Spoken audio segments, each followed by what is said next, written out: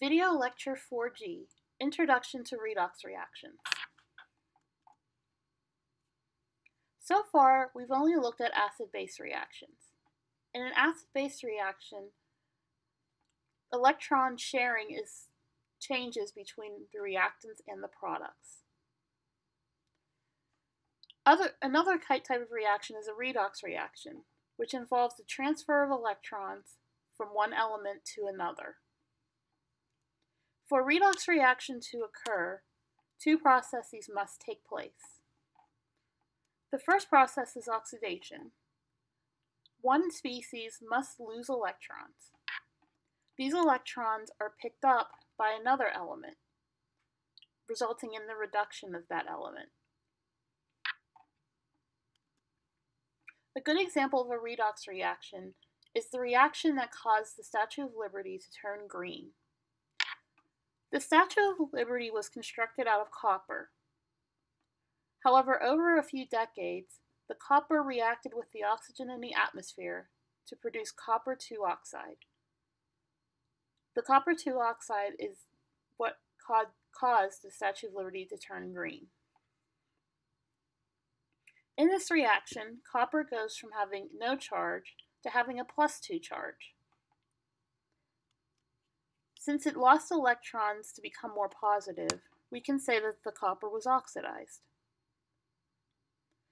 The electrons lost by the copper were gained by the oxygen, causing it to go from having no charge on its atoms to having a -2 charge on the product side.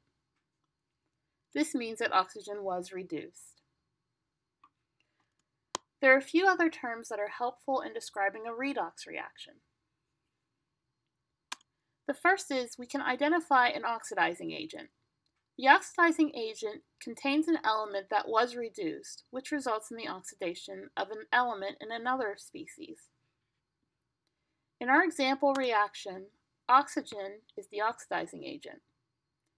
It goes from having a 0 to having a -2 charge, indicating that it picked up electrons from another source.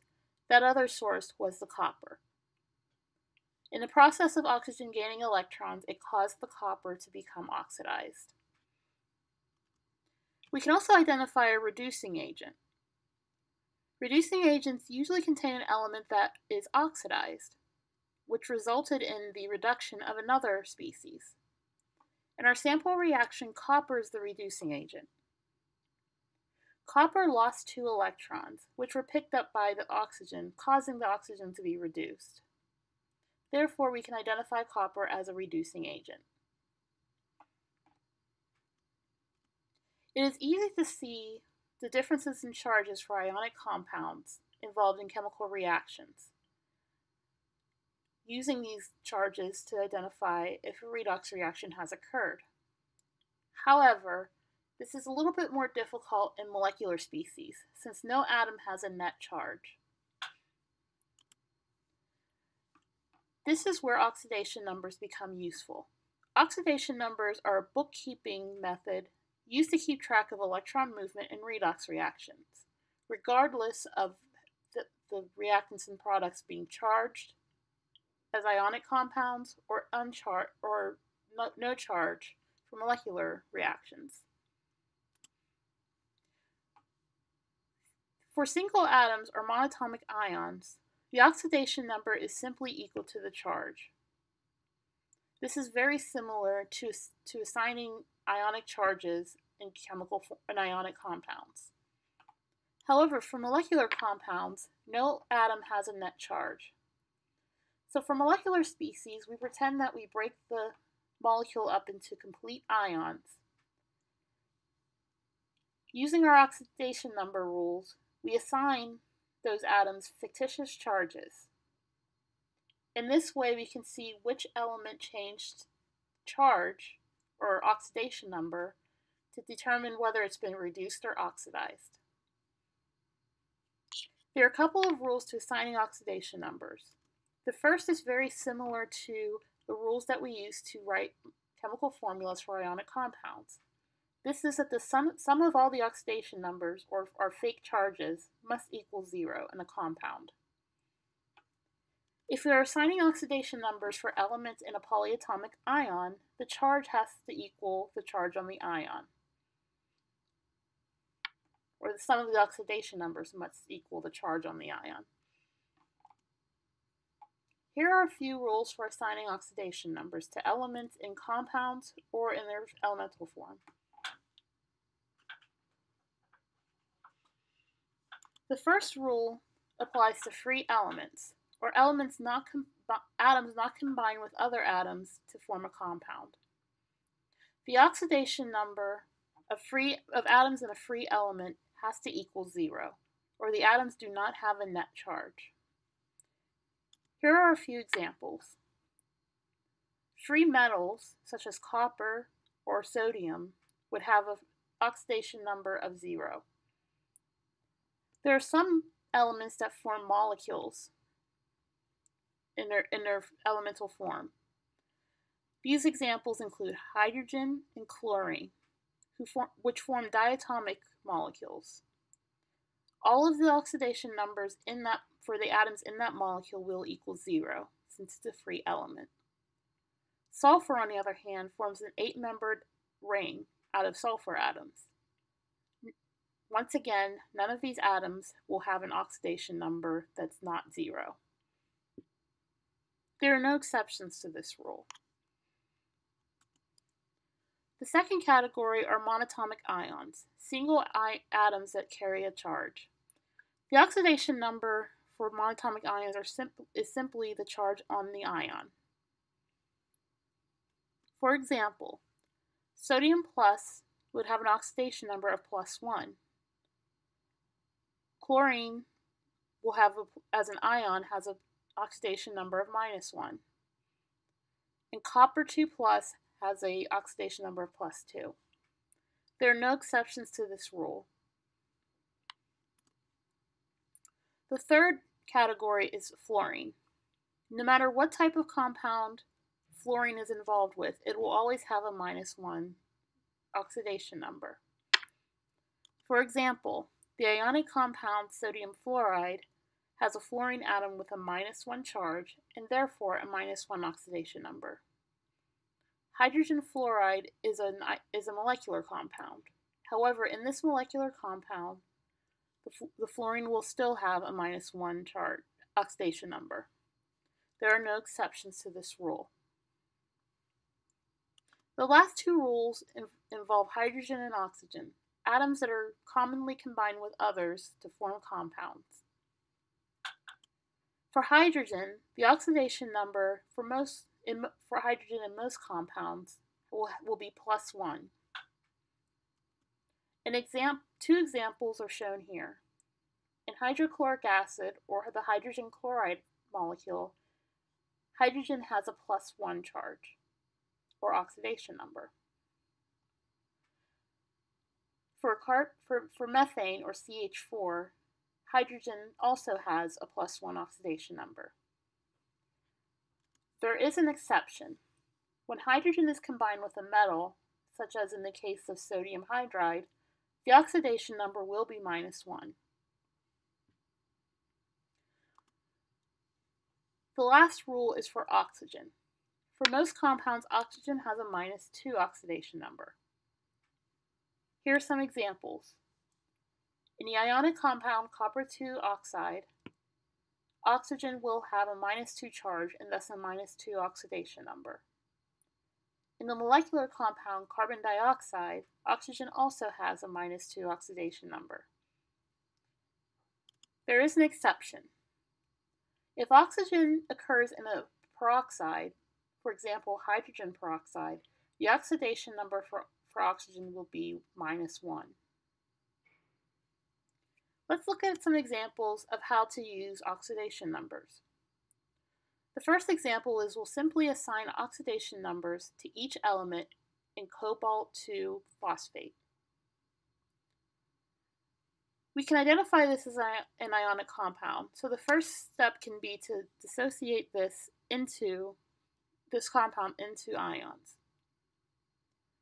For cobalt-2 phosphate, this means that we'll dissociate the compound into cobalt 2+, in the phosphate ion, which has a -3 charge. This allows us to easily assign oxidation numbers to the cobalt. Since it has a +3 charge, its oxidation number will also be +3. Now we have to assign oxidation numbers to phosphorus and oxygen. Since the phosphate ion does not have a peroxide, we can assign oxygen with a -2 charge. To determine the oxidation number for phosphorus, we can apply a more algebraic method. We'll let X be the oxidation number for phosphorus. Then we'll add on 4 times the oxidation number for oxygen, since there are 4 oxygen atoms in the phosphate ion. X plus the 4 times the oxidation number for oxygen must end up equaling -3, the charge on the phosphate ion. If we take the product of 4 and -2, we'll end up with -8. This means that X minus 8 has to equal -3. And then we can find that X is +5. Therefore, the oxidation number for phosphorus in cobalt-2 phosphate is a +5. So to summarize, the oxidation number for cobalt is +2. The oxidation number for phosphorus is +5, and the oxidation number for oxygen is -2. Here's another example of how to use oxidation numbers. We can use oxidation numbers to determine the oxidizing and reducing agents in reactions. We start by assigning each atom present in the balanced chemical equation an oxidation number. Sodium iodide is an ionic compound. Therefore, the charge on the 2 atoms in the compound will just equal their charges. So we can assign sodium an oxidation number of +1 and iodide an oxidation number of -1. For hypochlorous acid, we can first assign the hydrogen an oxidation number of +1 and the oxygen an oxidation number of -2. Therefore, we can determine that the oxidation number of the chlorine in hypochlorous acid is a +1. This assignment allows all the oxidation numbers to add up to 0, since hypochlorous acid is a neutral compound. For the product side, sodium iodate turns out to be an ionic compound. We can assign the sodium, therefore, a +1 charge. For the iodate ion, we know that the oxygens must be -2, since we don't have a peroxide. To make all the oxidation numbers add up to 0, iodide must have a +5 oxidation number. Now we're left with hydrochloric acid, a binary acid. In our binary acid, hydrogen will have a +1 oxidation state, and chlorine will have a -1 oxidation state. If we examine our oxidation numbers, we can easily identify what has been oxidized and what has been reduced. If you look at iodine, it goes from having a -1 oxidation number to having a +5 oxidation number. The oxidation number gets more positive, therefore we can say that iodide has been oxidized.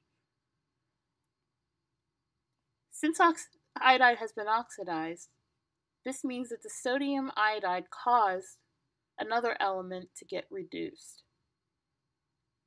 Therefore, we can identify sodium iodide as the reducing agent. Now we need to look for an element that was reduced. If we look at chlorine, it goes from having a +1 oxidation number to having a -1 oxidation number. Therefore, it became reduced, going from a more positive oxidation number to a more negative oxidation number. It being reduced, it caused another species to lose electrons. This means that the hypochlorous acid ends up being the oxidizing agent.